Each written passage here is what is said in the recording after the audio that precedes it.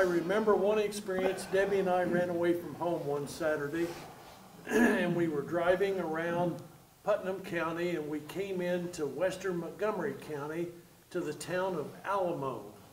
How many of you, have you ever been to Alamo? You've been to Alamo. You know what I'm going to talk about, Rollin, because when we came in from the south side, there was this huge imposing building, well built. It was concrete. The roof had fallen in, and I thought, my gosh, that's the high school gym.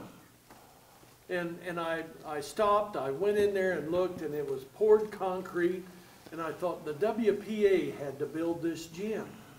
They had to, somebody had some political pull in this community to have the crew come and build such a solid, imposing structure that was falling into disrepair, but it happened. And my memories went back, and I thought, oh, the games that have been played there, what excitement. Did they ever win a sectional? Can any of you ever remember when your high school won a sectional? That's a memory that stays with you. I remember the big snowstorm that we had. People were stranded. The sectional was held at Clinton Central. And my dad took our Super M tractor over there and pulled people out to get them home. How many of you know that in the consolidation of Clinton Central, there are two coaches that had a unique connection to this man? One gentleman was Ray Kraft. He was my phys ed teacher and the coach, and played with Rollin Cutter on that 1954 team. The other gentleman preceded Ray Kraft was named Gene Flowers. Now you know Gene Flowers, and Gene, I asked Rollin about him. Jim, did you know Gene Flowers? Yes. Gene Flowers played for the Muncie Central team in the championship against Milan in Clinton Central, Michigan Town, Indiana. Two greats of the game coached there.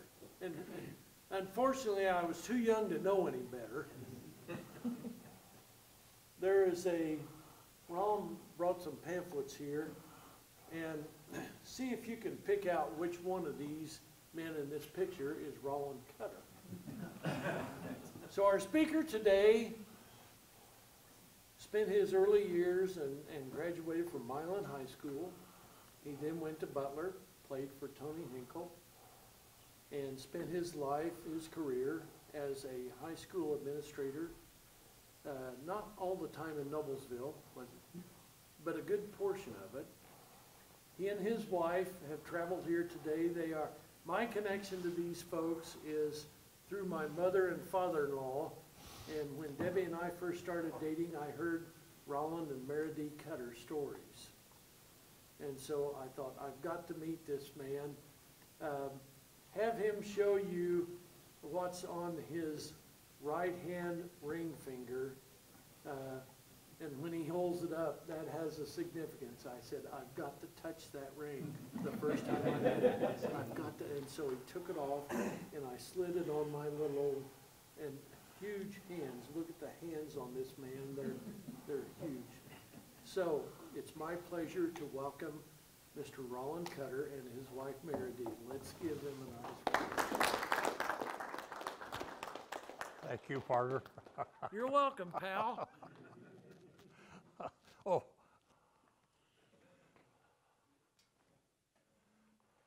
He will, after his talk, he will entertain questions from you folks, and there is no time limit on this, so. I have to use notes only to keep me organized. I know the story and I know how to tell it and all of that, but sometimes I get the horse before the cart, and so once in a while I have to look down and see where I am, okay? Thank you, Louis, for that introduction. First time I met this guy, he went crazy. He said, oh, let me see your hand, and so that was outside of your home. I remember your garage that nice sunny afternoon. We did that. Then we met over at Michigan Town at that Angry Donkey thing. Hey, what a nice place that is for a small town. But, you know, he came up with this idea of coming to talk with you folks today. And that was last fall, I believe, correct? And so that's how this all came about. You know, I had mixed emotions coming in today. As I drove into town, I got to thinking of some of the negative things, or one of the negative things that I can think about Frankfort. Picture myself back at 15 years old, riding into town, ready to play a basketball game on December 26, 1953. I was a sophomore, 15 years old. We were driving into town to play a holiday tournament against Frankfort High School. Frankfort, Columbus, Fort Wayne Northside, and Milan were in that tournament. So, and our goal that day was to play Frankfort. Well, we had been undefeated at that point, and when we left town that afternoon, we were not. We lost the game by 1 point, and maybe somebody knows the Ulm family here in Frankfort. I see some heads shaking, yay. Well, he played a whale of a ball game that day, and we got defeated by 1 point. So, you know, that takes away our undefeated season. We didn't really think about that. We just thought about playing good basketball. It was a good ball game. So that was a negative feeling. And then the other feeling that I had was to visit with these folks that Louis mentioned, Eve and Ted and whatever, when they moved up here. It was nice to come up and visit with them. So we did that. My wife, Meredy, is with us today. She's my right-hand person. She's probably responsible for what I am today because she gives me instructions all the time. And, but we're going to be celebrating our 60th wedding anniversary this summer. And so she's been my partner all this time, and she also was a fellow teacher and a classmate. So we've known each other probably 75 years. So, you know, that's just the way it is, okay? But I think we make a pretty good team. When I come to Frankfort, I think about the 4 state championships that Frankfort High School won, and the one runner-up that they had, and I think about a gentleman by the name of Everett Case. I not only played basketball, I tried to coach basketball for a while, and Everett Case was a tremendous coach. He had to be. In a period of 15 years, he won 4 state championships and a runner-up. And from here, he went on to eventually, I'm not sure he went directly to North Carolina State and coached there. The man is in 3 Hall of Fames, the Indiana Basketball Hall of Fame, the ACC Hall of Fame, and the Naismith Basketball Hall of Fame. Responsible for probably the ACC, the Atlantic Coast Conference basketball, well, athletic conference that is in, well, they are now the basketball elite, which includes Duke and North Carolina State, all of Virginia, and all of those teams that are very good this year.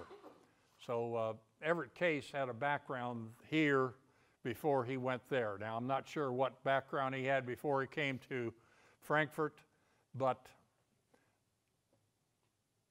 he did a great job. And the community of Frankfort should be proud of the people that played basketball for them. Maybe you are related to some of those people who played on the Frankfort hot dog team back in the 20s and 30s. But you should be proud of that. Basketball did not originate in Indiana. It wasn't born here. It was born in actually in Springfield, Massachusetts. Now, I usually give a little background there because Indiana, some of you folks are not from Indiana. But when you came here, probably the second sentence out of someone's mouth was, oh, we're moving to Frankfort, Indiana. And someplace in the first or second sentence was, oh, that's basketball territory, right? Okay, well, Indiana is responsible for the tradition that we have today in basketball. Even though it was born in Springfield, Massachusetts at a YMCA there, it came to Indiana by way of YMCA at Crawfordsville. Now, what happened at Crawfordsville was the YMCA there, Crawfordsville's not a great big town, it's about the same size as Frankfort now, but think back in the 1890s, and it was probably much smaller than obviously it is today. So not only were the people in Frankfort, in Crawfordsville attending that YMCA, but a lot of the small towns around there, you know, and there were lots of small towns. But to make a long story short, basketball ended up, after it started there, in those little small towns.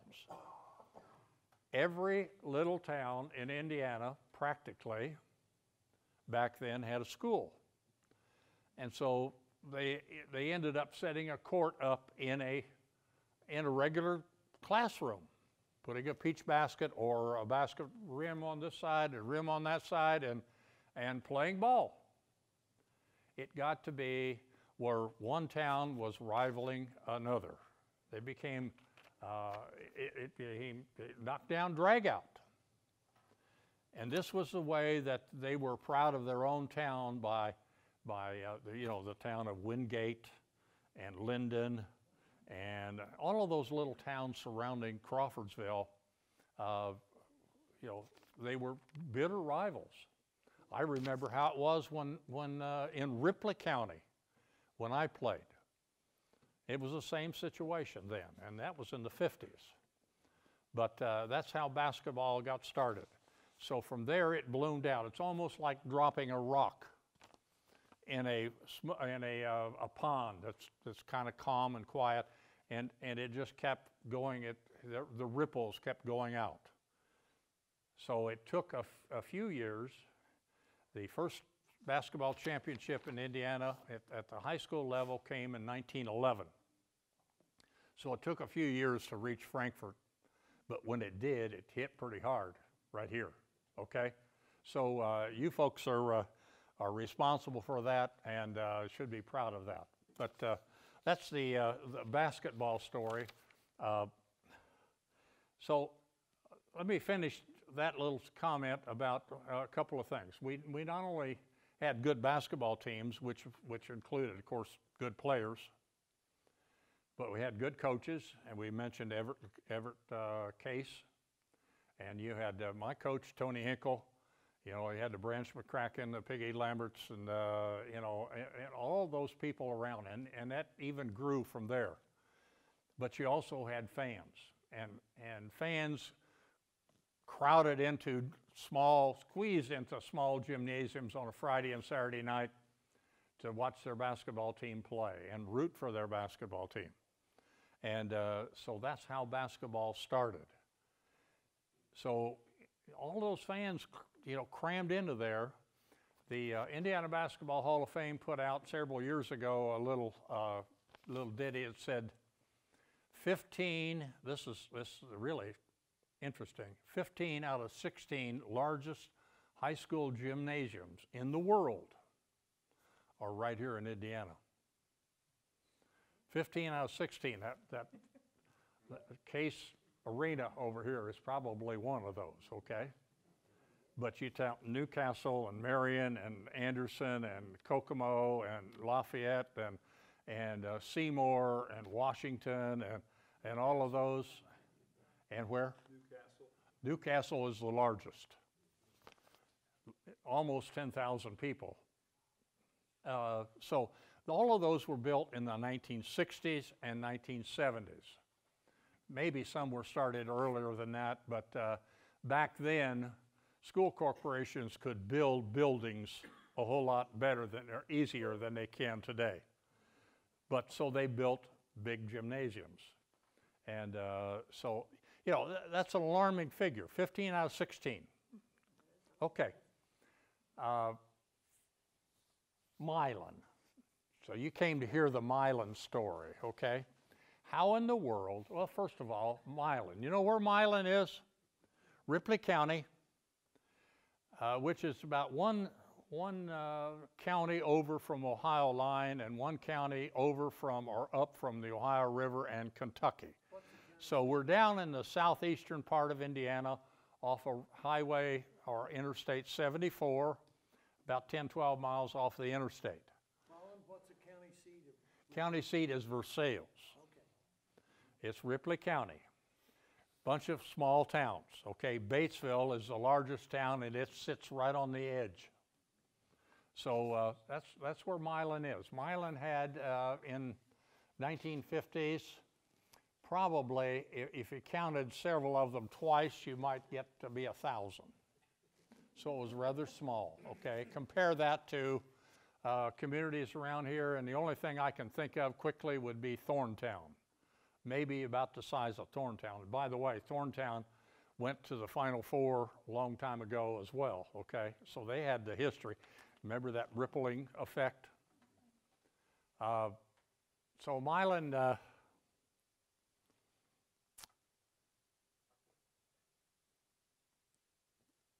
we had a school population of 160. And how in the world did a bunch of kids from this little town, surrounded by many farms, beat teams like Muncie Central, Crispus Attucks, Lafayette or Terre Haute Gershmeyer, who came from a large city, and also from a school population of 1,500 to 2,000 students. How in the world did this happen? Well, several things happened that I can go back and think about. Number one, when I was in the 3rd grade, when we had recess, you remember recess? It was chaos, but you know, but hey, we had fun and we deserved it, right? Okay. But we had recess, and once in a while we get to play in the gymnasium. Not very often, but once in a while we did. And every time we did, there was always a pickup basketball game along with about 40 other kids out there on the floor. There was no officials or anything like that. They was self-regulated and all, but it was always the 5th graders against the 6th graders. I remember that, 3rd grade. I remember it for another reason, because my brother was a 6th grader, and he was on the 6th grade team, and they could never beat the 5th graders, never. Never did happen. Matter of fact, they even went so far as to bring me up from the 3rd grade to the 6th grade team to play against the 5th graders. And obviously we lost, okay? But, you know, they would try anything to beat, you know, when you're a 6th grader, you know, you're hot stuff. You know, you're the king of the hill because you're now in the upper elementary. And so that's one thing. The 5th graders had a bunch of good athletes. They were not only good basketball players at that level, they were also good baseball players. We didn't have football. They were good baseball players. They were good marble players, good mumbly peg players. Remember mumbly peg? Huh? I do. We were allowed to carry a little knife along, you know, and we could play mumbly peg with it, okay? One of the players that on that 5th grade team had a bag of marbles I would die for almost. Was a great, he'd carry them around in a bag that you could see what colors they were and how big they were and all that. And I would never get into a game with him. I was smarter than that because I knew what would happen. I'd lose my marbles. And he would have them in his bag instead of in my bag, and I wasn't going to do that, okay? So, you know, these guys were good athletes, 5th graders. When they get to be 7th grade, for the first time, we now have a coach. Before that, there was no coaches, okay? And there was no AAU, no Little League, or anything of that nature.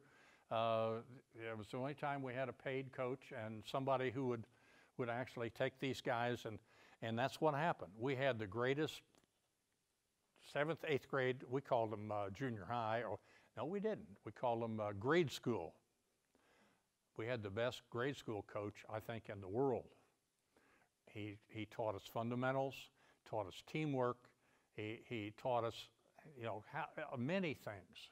We admired the guy, but we learned basketball. We learned how to play as a team at that level.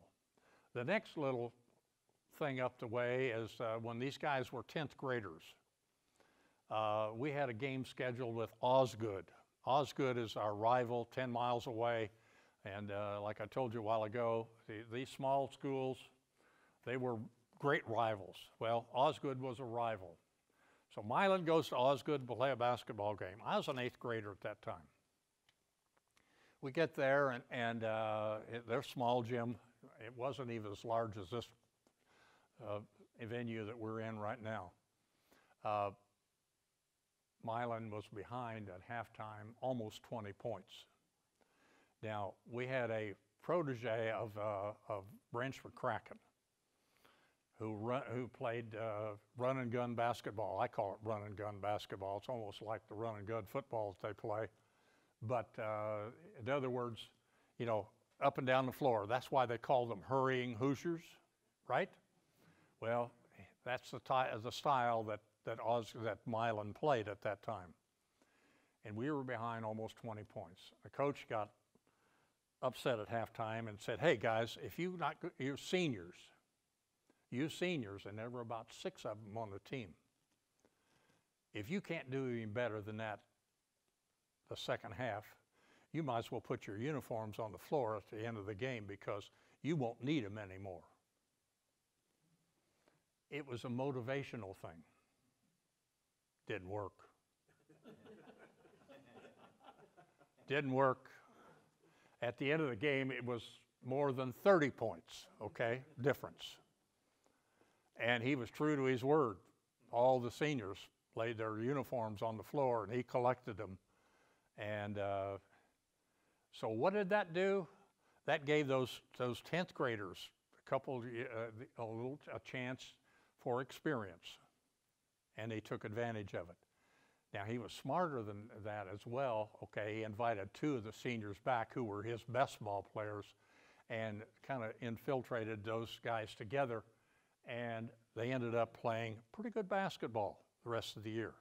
That's when they were 10th graders. The next little step along the way that I can remember that was one of the reasons why these bunch of little guys can play with the big guys was that summer. Now, I grew up on a farm almost 5 miles out of town, and you know, we didn't have cell phones then, and so information didn't travel, communication didn't travel too fast, but word came that the coach was fired.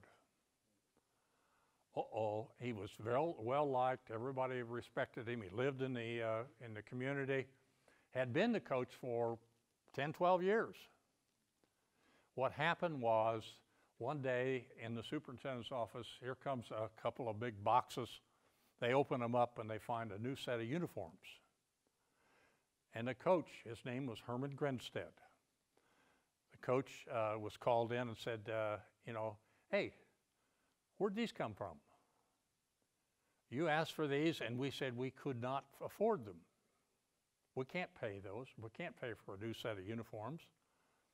So in the communication between the 2 of them, the superintendent won. He fired the coach. And that raised everybody's ire as far as the the town was concerned, so we need a new coach. So they go try to find a coach, and they ended up hiring a guy 2 years out of college. Graduate of Butler University, went to French Lick.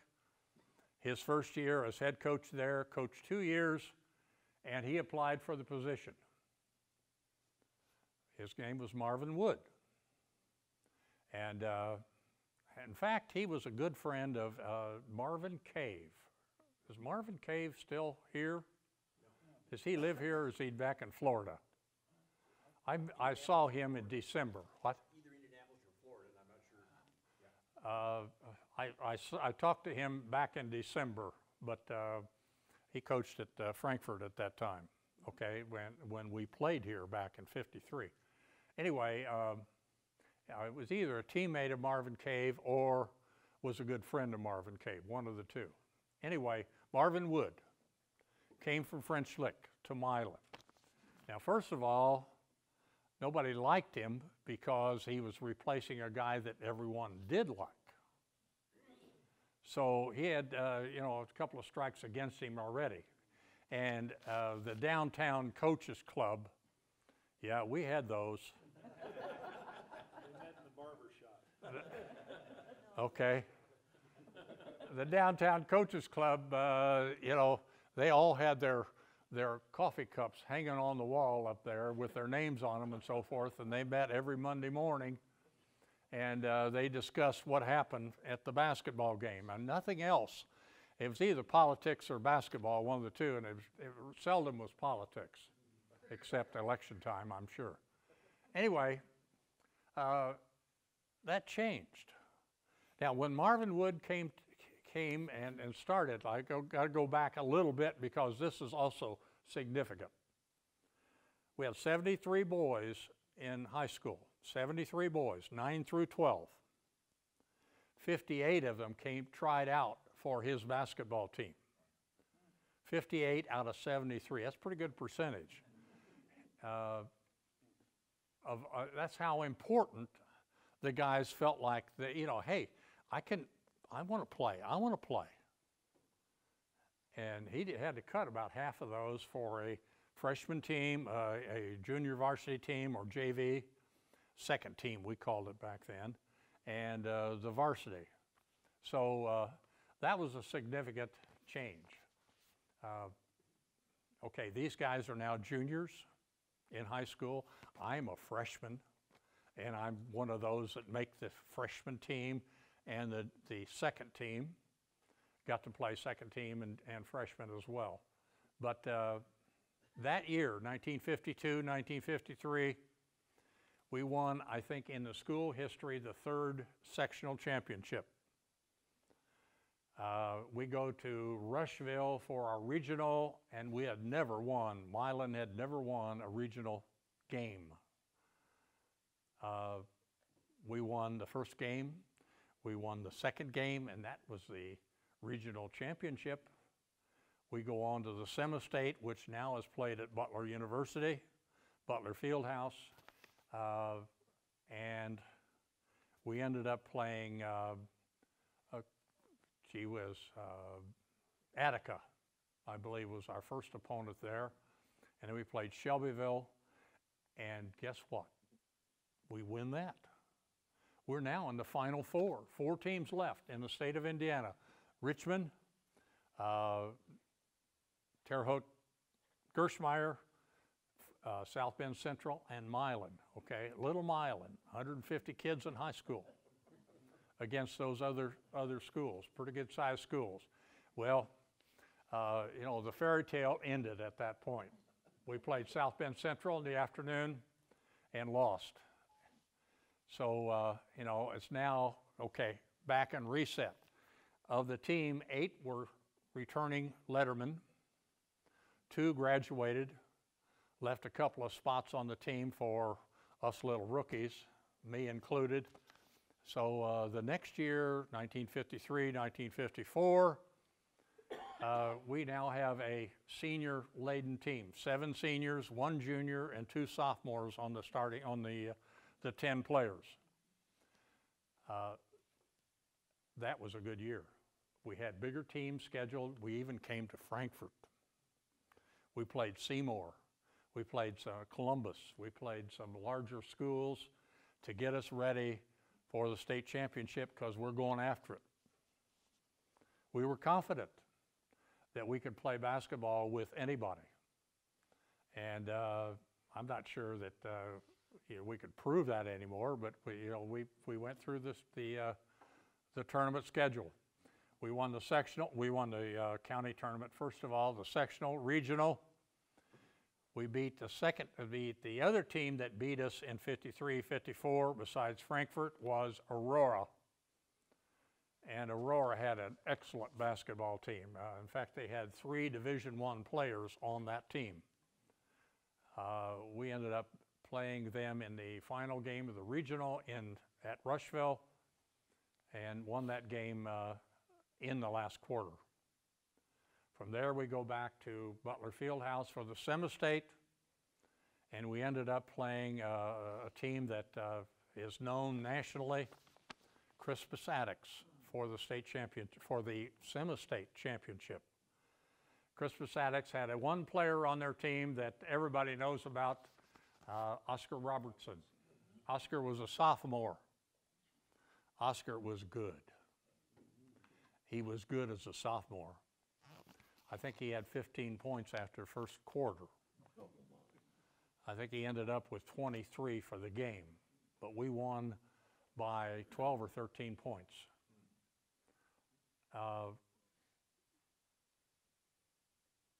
Back into Final Four. We're back in the Final Four. Terre Haute Gershmeyer comes back. They were the runner-up the year before. A team from Elkhart comes in, and Muncie Central. Now, to give a feather in Frankfort's cap, Frankfort was the only school that beat Muncie Central and Milan that year. We had lost 2 games, and Muncie Central, I think, lost 2 or maybe 3 games that year. So Frankfort was the one that put it on both of us, okay? Anyway, thought I'd throw that in for you folks. You're out here kind of sticking your chest out a little bit, yeah. Okay. We played Terre Haute Gershmeyer in the afternoon and won that game. And it was a tough game, but won that by a dozen, about 12 points, I believe. And that set us up with Muncie Central that night. Muncie Central had won 2 out of the last 3 state championships. The year before it was South Bend Central. The 2 years before that was Muncie Central, Muncie Central. So Milan goes up against them. Now, there's 15,000 people in Tinkle Fieldhouse or Butler Fieldhouse. Every school was allotted 900 tickets, and we'll give them a benefit of another 100. So we'll say that 14,000 were for their underdog, and 1,000 of them were for Muncie Central, okay, that night. It ended up being a legendary game. Through all of these years, it's called a legendary game because of the way it was played, of the size of schools, and how it ended. Those are the 3 factors, I think, that kind of stands out in everybody's mind, okay? And when you mention Milan, people think, oh, Milan, basketball, okay? Just about like I said a while ago when you mentioned Indiana, basketball. So that's what happened. The first half, we were up about 6 points. Third quarter came by, and they started catching up. So we started slowing the game down. We ran a figure-8 kind of an offense, similar to what they're running today, except somewhat different. Anyway, we slowed the game down third quarter. They caught up. Score at the end of the third quarter was 26-all. So the fourth quarter starts, and they scored the first basket. Now we're behind, first time. We bring the ball down the court, down across the 10-second line, and across the 10-second line, and we stop. and all the players stop. And Bobby Plump, teammate, is holding the ball. And he stands there, he looks over at the coach, and the coach says, like this. So that meant, I'll stay where I am, okay? And he did. The defensive man, Jimmy Barnes, from Muncie Central, was standing about as far as I am from Louis. Not quite in guarding distance, but a little bit off of that. He was standing there this way. And he'd get tired and he'd be this way. And he got tired, he'd be this way, okay? He stood there, and we held the ball for 4 minutes and 17 seconds. Now you think about it. If I stood up here for 4 minutes, just 4 minutes, if I stood up here for a minute and never said a word, you'd wonder what's wrong with that guy, okay? Well, there was no action on the floor. It was all in the stands. Pretty soon, the Milan cheering section, and we had 3 cheerleaders, by the way, okay? I have Butler season tickets, and I go to the Butler ball games, and there are 40-some cheerleaders out there. We had 3, and you know what? And they started a cheer. We had black uniforms on. I'm in school colors today, by the way, okay? It's my uniform.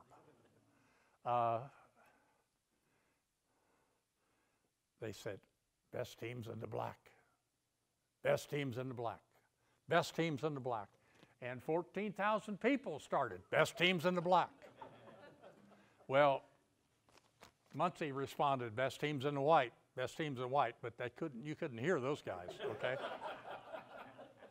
And, it went on like that. All of it was it. Nobody was going to the concession stand.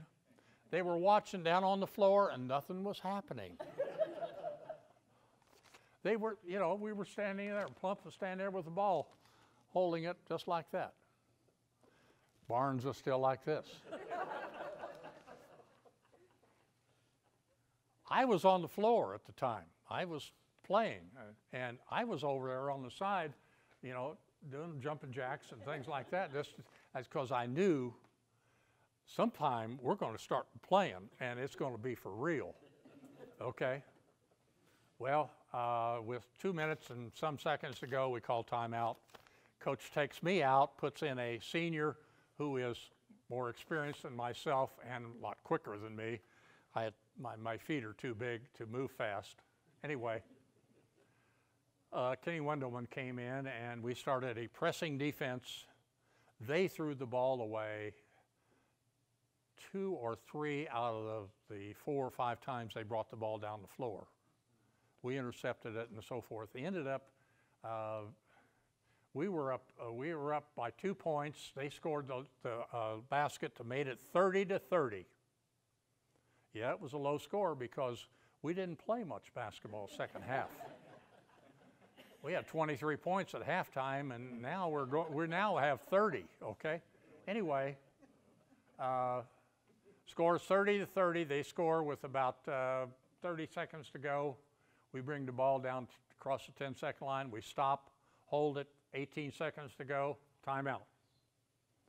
Coach sets up a play.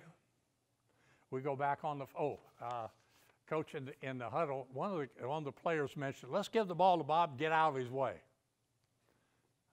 I mentioned good athletes a while ago. Those guys were good athletes. They were also good students, pretty smart.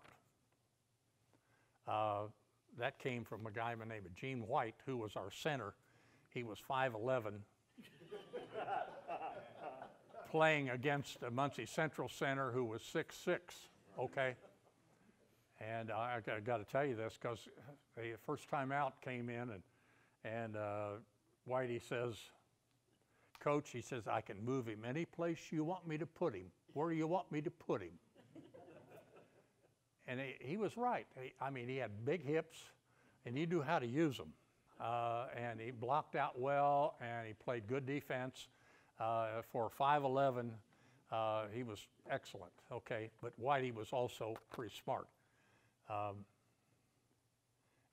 Anyway, that's what happened. Woody says, okay, here's what we're going to do, guys. We'll pass the ball. Ray, you pass the ball into Gene. Or I'm sorry, Ray, you pass the ball into Bobby. I try to get Bob out of this thing, but I can't. Okay. Ray, pass the ball into Bobby. The rest of you guys get over to this side of the floor. Bob, wait. Take as much time as you need, but don't leave him any time on the clock. So he lets the clock run down to about 9 seconds or so, and he makes a move, and Barnes went from this stance to he lost his jock. Okay. Anyway, he went around him. He gets as far as the free throw line, and the rest of them begin to converge, and Bob puts it up, and it goes in. And we win. Wow. And we win, okay? That's how it was played.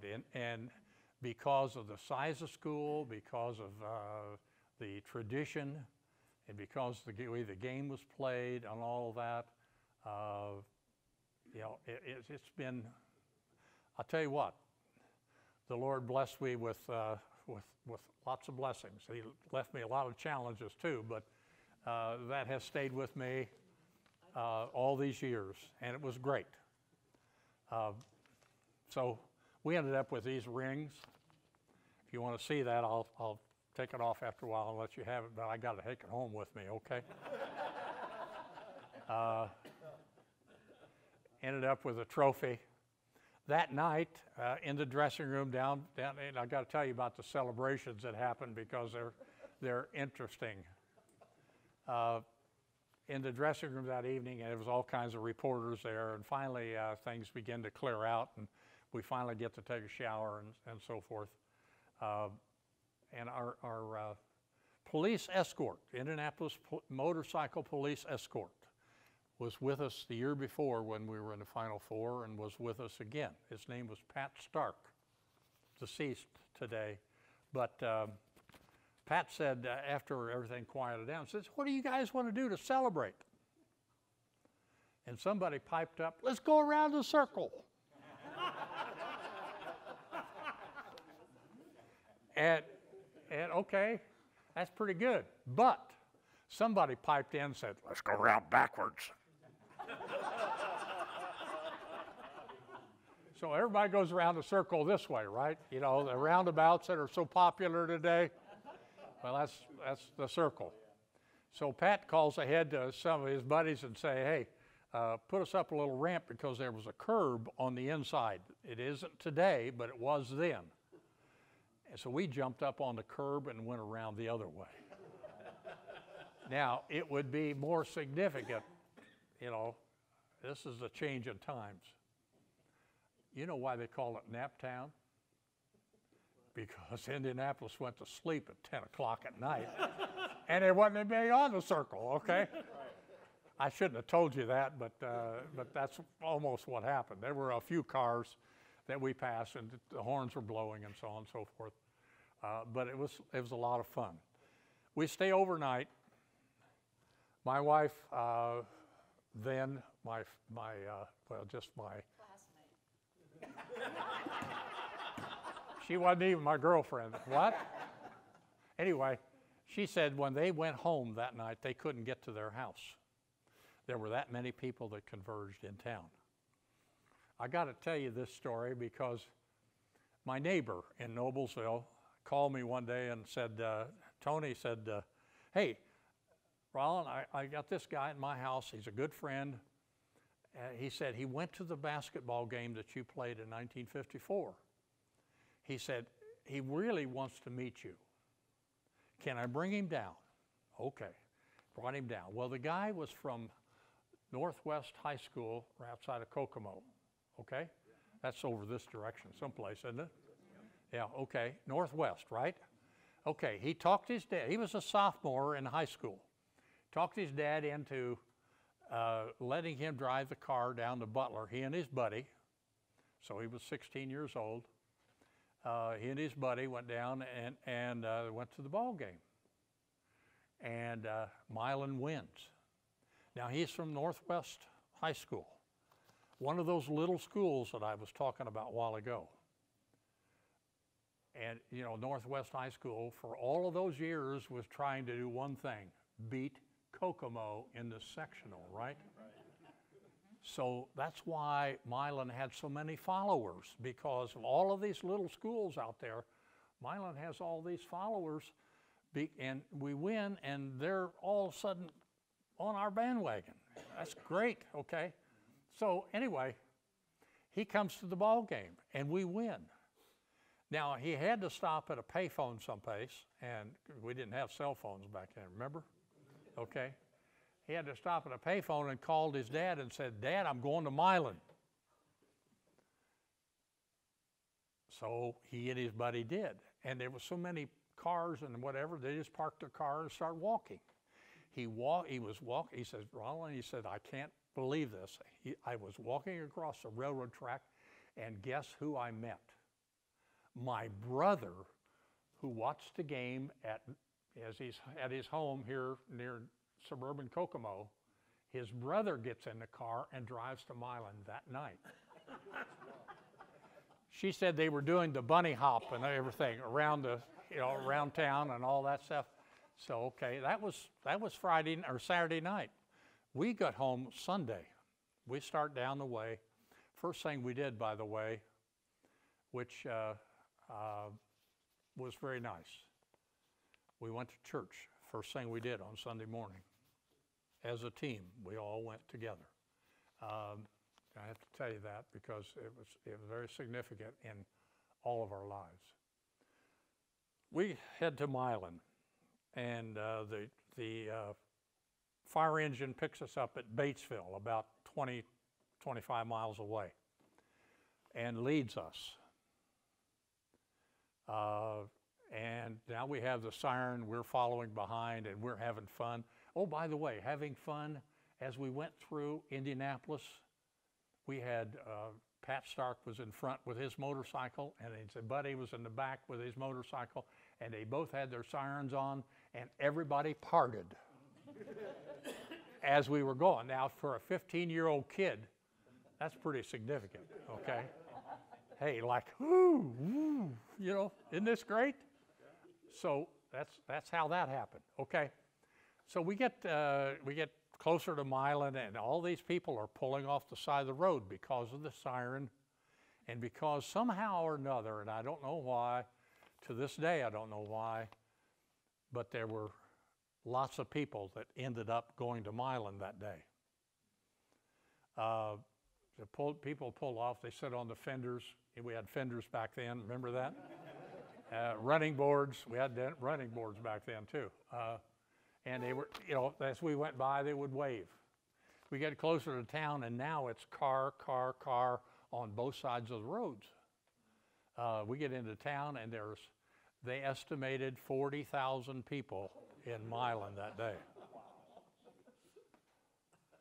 40,000 people. It was a beautiful Sunday, March 21st afternoon. Beautiful. Temperature probably 60s, in the 60s or whatever. Sun was shining. Great day in a lot of ways, okay? But it was great in the weather-wise as well. So people just came. And all of those people, a lot of those people from small towns ended up there. 40,000 people in a town of 1,000. Think about it. We had a little reception in front of the school. They pulled a couple of flatbed trucks up at the entrance of the school, and they put chairs on them, and they brought us out, and you know, everybody had to say something. I don't remember what anybody said. I don't remember what I said. It was probably little, very little, and it was probably dumb, okay? I don't know. But I said it anyway, okay? But I don't remember what was said except for one person. Mary Lou Wood, Marvin Wood's wife. They asked her to get up, and she didn't know what to say, but she said this. She said, "It's nice to be important, but it's more important to be nice." And she sat down. To this day, I think all of us remember exactly what she said. And we tried to use that as our motto as we've grown up and out and about. Okay, it's been great. Celebrations. I'm way down here someplace, okay? We had a bonfire. We went to school the next day. Monday morning, we had school. You know, somebody won a sectional one time. They won a sectional. And this is when I was coaching, and I remember this. And they called school off 2 days in a row to celebrate. We won the state championship, our little school, and we had a half day off, okay? But we had to tell them, okay, if we take you home now, you have to come back for the bonfire tonight. We had a bonfire, and I stopped and picked up my favorite girlfriend, who happened to be this young lady, and she said that was our first date. Okay, players. We had 10 players that dressed for the state championship all the way through the tournament. 9 of us end up going to college. From a small school, that's pretty good. I told you they were not only good athletes, but they were pretty smart. 6 of us ended up being coaches or part-time coaches, okay? 1 ended up in Hollywood. 1 ended up in pro basketball for a while, Bobby Plump. And 1 simply went to work. But he was recruited by Branchford Kraken for 2 years following that. If you know Bobby Leonard, when Bobby Leonard played for IU, this guy was a spitting image of Bobby Leonard. He was about 6'2", and shot a 2-handed set shot just exactly like Bobby Leonard did. And Bobby Leonard played at IU and won a national championship when he was at IU. Branchford Kraken said, hey, I like that guy. I want him. And he said, I don't want you. He didn't like the books. He said, I'm glad to get out of high school, and I'm going to stay that way, okay? He ended up working for General Motors and worked his way up to a pretty nice position in General Motors. That was the one that didn't go to college. 8 of us graduated from college. The one that didn't ended up in having a construction company. And so 6 of us ended up being coaches. I coached for a little while, but I got smart after a while, I think. My background, I told you, was on a farm. I was a sophomore. Went to Butler. I taught, I coached. I spent my year as an educator. And my family, my wife, we have 2 children. Our daughter is an executive director for National Sorority. And our son was a football coach, a very successful football coach when he was he's still at Hamilton Southeastern High School, but did very well when he was there. And he's now retired from coaching, but he's in the counseling profession. And that was also my position. I brought along some books over here. I just hold them up. You can take a look at them when you, if you get to the library. I don't know why I hold this one up. It's Bobby Plump, a book about Bobby Plump, our teammate. And, you know, I get approached about once a week and say, oh, you played on Bobby's team.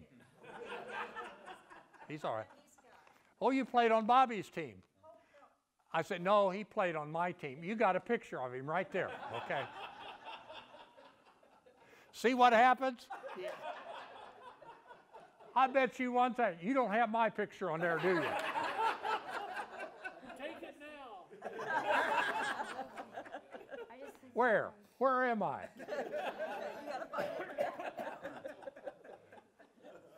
We'll do a chant. Bobby was on Rollin's team.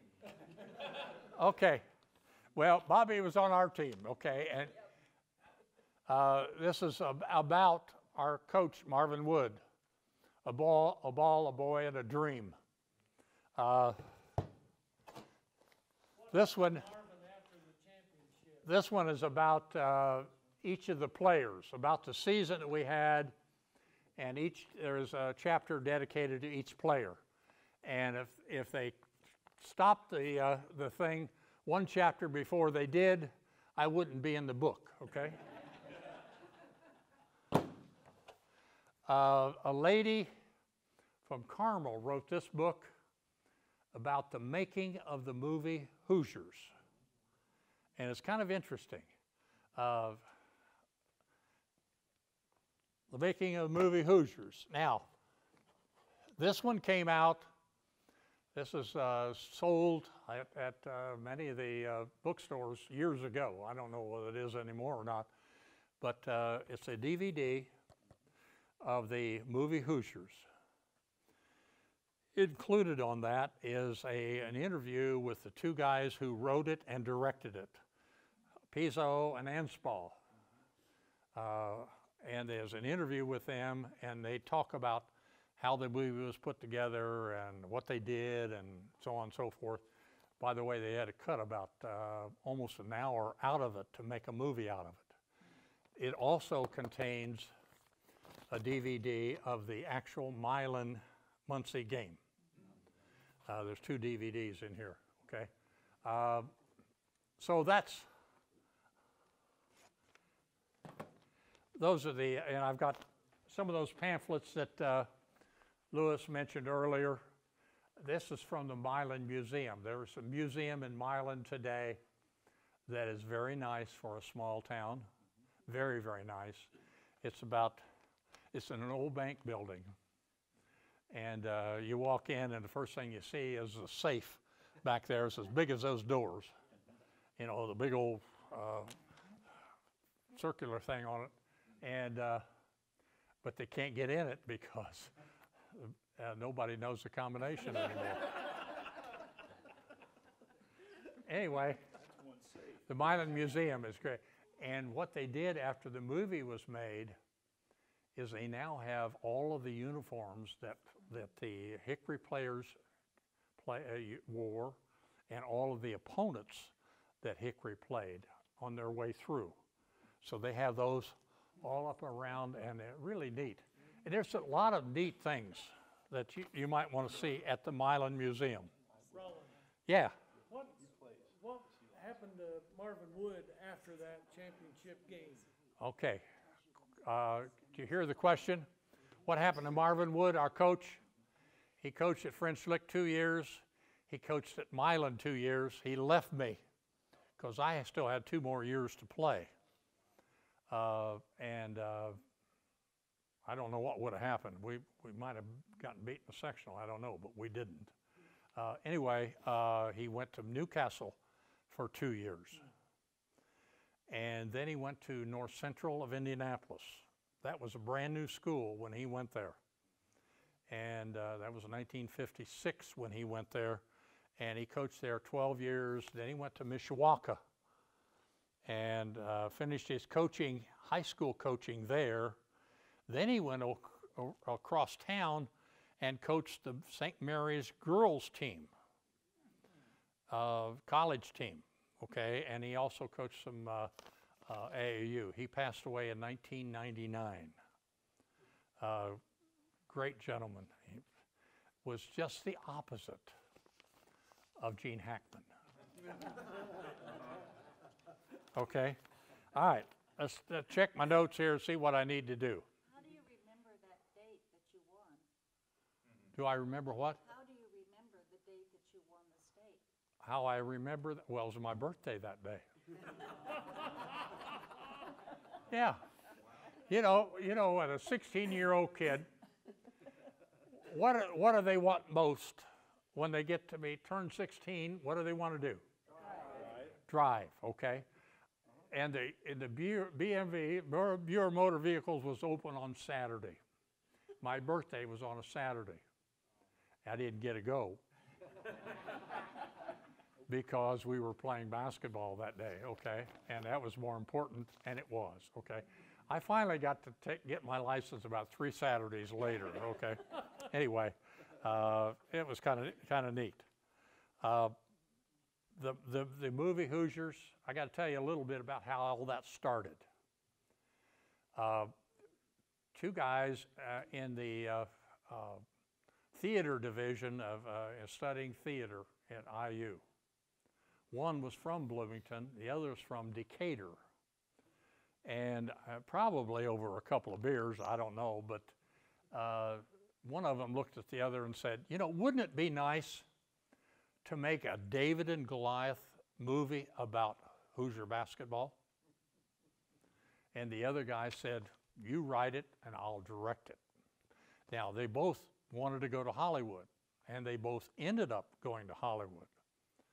And that was 1970, which was 54 through 70, 16 years later when that happened.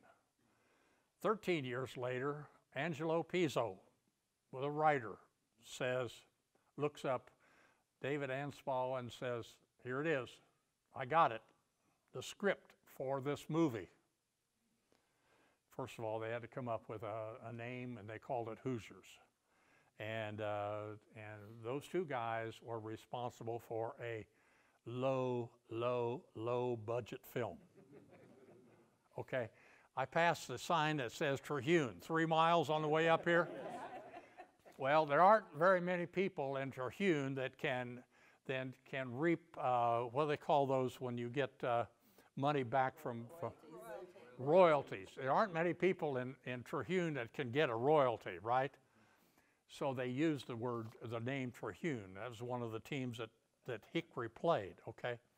I had a copy of the script before they made the movie. Now, I don't know anything about scripts. I didn't teach English. Obviously, you probably gathered that when I was talking. But I read the script. I know it's pretty exclusive, you know, and all that kind of stuff in it. And I got done and I laughed. I said, you know, I broke out laughing. She said to me, what are you laughing about? I said, hey, first of all, you take the word hickory and shorten it. What do you get? You get a hick. Now, I grew up close enough to Kentucky to know what a hick is, okay? I didn't say that. Anyway, that didn't turn me on very much. And they never used Milan as a name. None of that, because as I said a while ago, it was a low-budget film. They brought 4 people in from Hollywood and 1 from Chicago to play the big parts in that movie. The rest of them were all people. You guys had a movie made here. Yep, Blue Chips. Blue Chips. What was it, 1990? 92. Somewhere in the 90s, okay. I bet they used a whole lot of you were there. Aha, you were. Bobby Knight for 2 nights. Yes, I did. Okay. My brother was going to Butler, was a student at Butler when they filmed it, and he was one of the extras that Super. and he's actually got like 4 seconds on the film. Well, I've got 10 seconds. I'm sitting right behind Bobby Knight in one of the shots. Yeah. My son-in-law, my daughter, and I, and they do it. It's like, Now, there we was were. that in, well, Maryland, was that in Hoosier? That was in Blue Chips. for the movie Hoosiers, Hackman spent a week and a half with Bobby Knight to learn how a coach behaves. He finally found out how a coach behaves. Marvin Wood was nothing like that. Okay, so they found out, to be a successful movie, you have to have drama, you have to have conflict, you have to have sex, you have to have all of these things that go into that. And Pizzo did his homework. He went to Milan. He went to neighboring schools. He went all over the place to do his research. And he came up with one conclusion. He said, I can't make a movie about Milan. I can't make a movie about these guys. They are too vanilla, too plain. And, we probably were, okay? We may not have had the best players in that Final Four in 1954, We may not have the best players, but we had the best team. Even though we weren't 6'6", and could take the quarter off the top of the backboard or whatever. We weren't like that, but we had the best team. Gosh, I think I've hit it all. Now, you had a question. Anybody else have a question or comment? Yes, sir. Well, you mentioned Terhune Ulitic was also in the movie. Yes. Were any of those people entitled to any royalties? I don't know. I have a good friend of mine who was a basketball official, a very successful basketball official in Indiana. Jerry Larison passed away about 2 weeks ago. He was the one in the movie. He was in the movie. He's the one that gave Gene Hackman a tech. That was a friend of mine that passed away. I asked him several years ago. In fact, I talked to him maybe 2 months ago. And I said, hey, have you ever gotten any money? He said, yeah, about 24 cents one day. Ray Kraft was in the movie. Yes. Ray, who was coach here at Clinton Central, and I asked Ray the same thing, okay? And Ray said, I got 17 cents one time. So the movie made the Milan story international. It wasn't just Indiana. So what's happened in basketball in Indiana, in the 60s, we did consolidations. We ended up at Clinton Central, Clinton Perry, and all those schools, okay? North Lawrence, Western Boone. And we kind of took away from some of the towns. McCutcheon out here took away from Lafayette.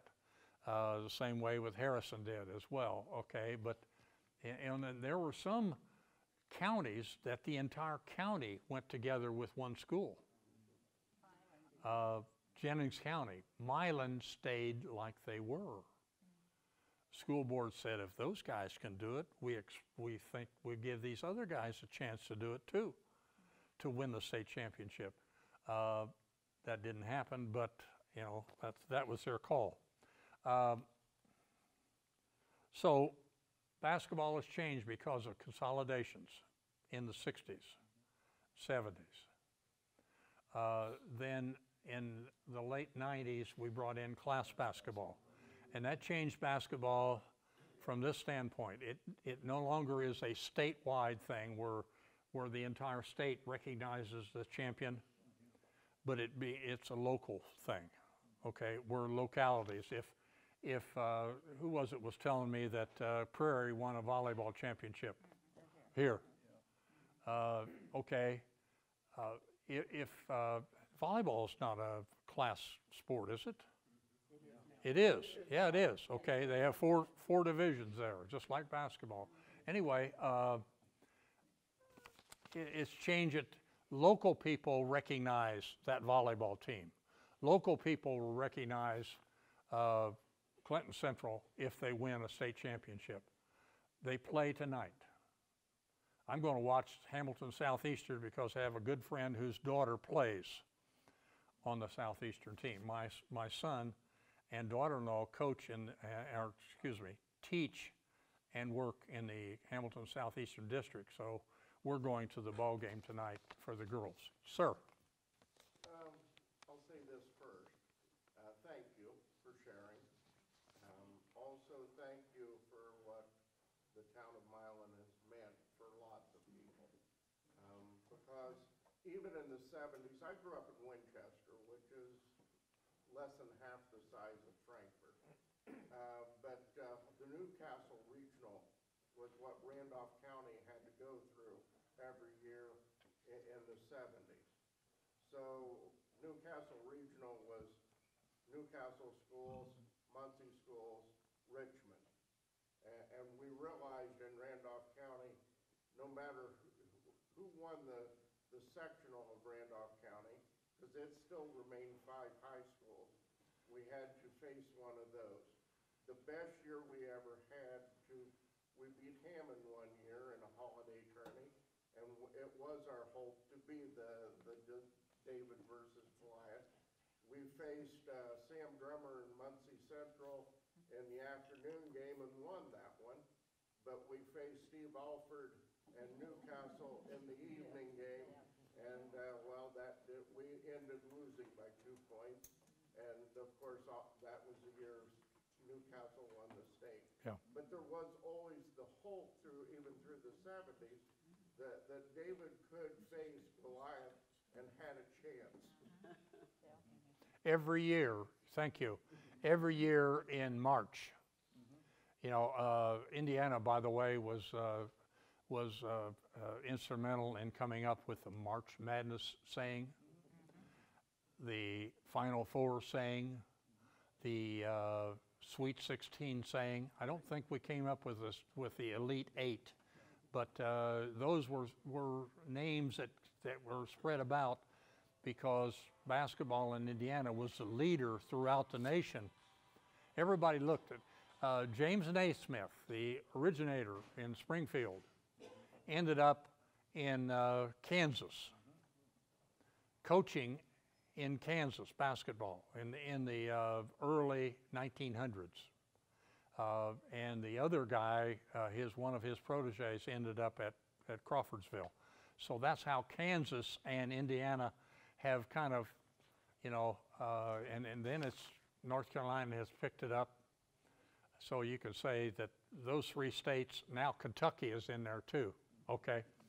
And Tennessee's trying to get there. So basketball is spread, but there's no way we could play basketball the way we played and play today. They are bigger, faster, stronger. We never lifted a weight. We wouldn't even cut our fingernails on game day because it threw off our shot.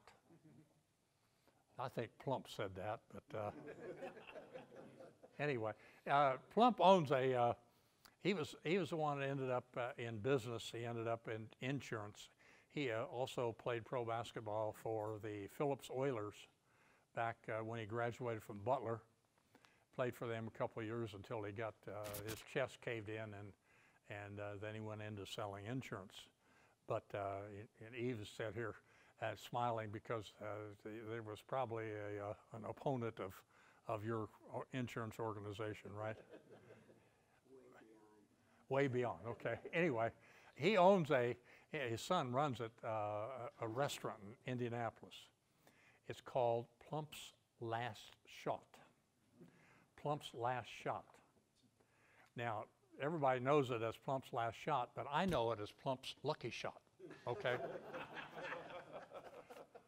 Because, you know, when they were filming the movie, the guy that played that part, Shooter, can't think of his name now.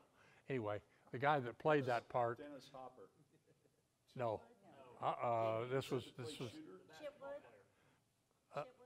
Chitwood, Joey Chitwood, yeah. The guy, he was putting him up from that very spot where he shot and couldn't hit. And the audience was just getting, you know, they were ho-hum, you know, just like booing him. And when he hit one, guess what they did? Everybody got up and cheered because they could now go home. It was like 11 o'clock at night. They could now go home. And you know what? That got into the movie, okay? That scene, they didn't cut that one. They got into the movie. You had a question? Yeah, I know for many years your team got together during state finals. Do you still get together with your teammates? We have a reunion every year. Okay, still do that. Good. Marvin Wood, Coach Wood said, you know what? We're going to lose track of each other once we leave here, and that's the last time. And I'll tell you another story in just a second. But we get together every year. The first couple of years we got together at his place, and now we change around and everybody hosts that and so forth. But we stay in touch. We have two people that are deceased. We had one of our players that went to the University of Houston, coached in Texas, won a state championship in Texas, became an administrator of the school, and he has a school. He's now deceased, been deceased since 1988. He has a school named after him in Houston, Texas, the Ronnie Truitt Junior High School. Great guy, okay? Bob Engel is deceased. He was the one that was injured and I played for during the state tournament. And Bob was the one that did not go to college. He ended up in Kalamazoo, Michigan, and working for General Motors up in whatever town that is. Kalamazoo, I guess. Okay. Rest of us are still here. The good Lord has blessed me with a good life. It didn't just start or stop at that point in March 20, 1954. It's gone on. He's put out many challenges for me, and we've met most of those. And you know, hey, you've been great. Anybody else have a question? Be happy to answer a question. Well, isn't it true that one other high school represented in the movie Hoosiers, they don't call them, the last scene is a picture of the Indiana State champs, but it doesn't say 1954. It says 1952. Yeah. The actual state champion for 1952, I believe, was Crispus Attucks. No, Muncie Central. Or Muncie Central, okay. Crispus Attucks, yeah. Crispus Attucks is represented because the coach of South Bend Central was Ray Crow. Ray Crow, correct. Who was coach of Crispus Attucks. Correct, correct, yes. Attucks won it in 55 and lost one game. They won it in 56, lost one game. They were undefeated, first undefeated team, first black team in a nation that won a state championship, Crispus Attucks. They had a great bunch of players. It wasn't just Oscar, okay? Right. They won it again in 59 with a new coach. So, yeah, Ray Crow was a short-term coach, but very effective, very effective. He had a great job. I was going to tell you another story, but I don't remember what it was. The age factor, I guess, okay? All right. Hey, you've been great. I enjoyed it. Thank you. I even came in uniform today. My colors, our colors at Milan were black and gold.